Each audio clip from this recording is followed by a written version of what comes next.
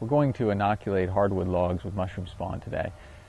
Now these logs are about 36 inches long, 3 to 6 inches in diameter, all hardwood, so you want to choose hardwood species. Oaks are best if you've got it, but you can use hornbeam and hard maple, sweet gum, any sort of hardwood's okay.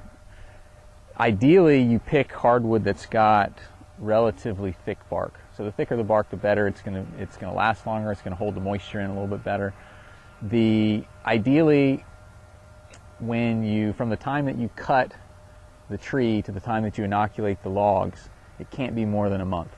So the problem is if you cut these live trees, you section up the logs, and you let your logs sit around for 2 months, you run the risk of other fungus starting to populate the logs, and obviously you don't want that.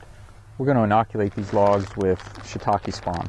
So, and these are dowels. So these are plug spawn. You can also get sawdust spawn, which is a little bit different, but you can get the same mushrooms that way. So plug spawn.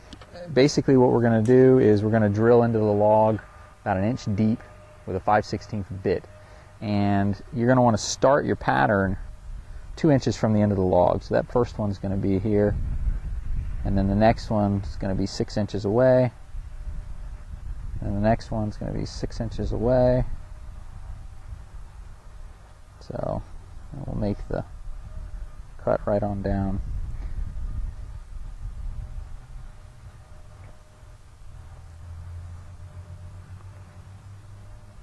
Okay. So once you get the first run of holes drilled on the perimeter, on the diameter, you're not going to do a whole 6 inches. It's going to be 2.5 inches away. And what you want to do is, so if I've got a plug here and a plug here, you're going to want to put another one probably right in the middle of it here, and so you'll alternate.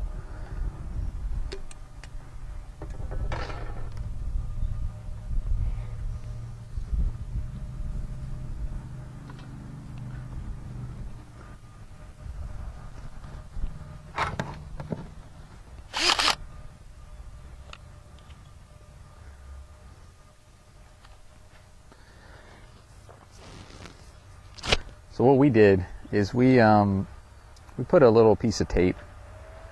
Got a 5/16 bit. Put a little piece of tape, and it's almost 1 inch. I mean, it's actually a hair over 1 inch, because my thinking is that if you put it right at 1 inch, you'll just keep hitting the tape and sort of pushing it back.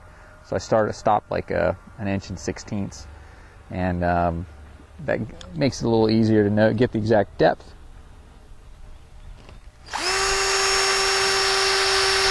So we've got a hole here, 2 inches from the end, another hole 6 inches, 6 inches, 6 inches, 6 inches, and 6 inches. Now the next holes we're going to go kind of a triangle pattern here. So in between each hole, we're going to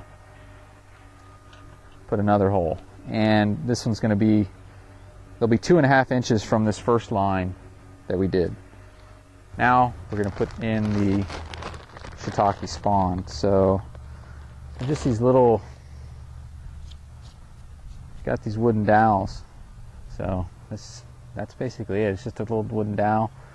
So just get it started and hammer it in. So you can set up these plugs. You can just, easier way to do it is just put them in, and just go through and pound them in a little bit quicker. We're keeping the wax melted and warm with just a little crock pot. Pretty simple plug crock pot. And basically we've got a little dauber here, and dip it in the wax, dip it in the melted wax, and then basically just cover the light coating over the plug. So pretty simple. All right.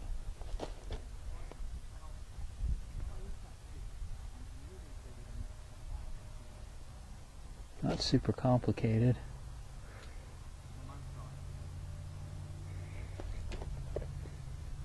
Basically what we want to do is we want to keep in the moisture, protect the plug spawn. The hardwood logs are all drilled, filled with mushroom spawn, covered and sealed in wax. And the final thing we need to do is we need to stack them in a shady place. So for me, The shadiest place on my property is actually right up against the north side of my house. And so this little microclimate is shady for about 10 months out of the year. So for 2 months out of the year, which is basically July and August, when the sun is directly overhead, I'll need to actually cover these logs with a shade cloth. But I stacked these in a lean-to type stacking. Now what I did was I put one log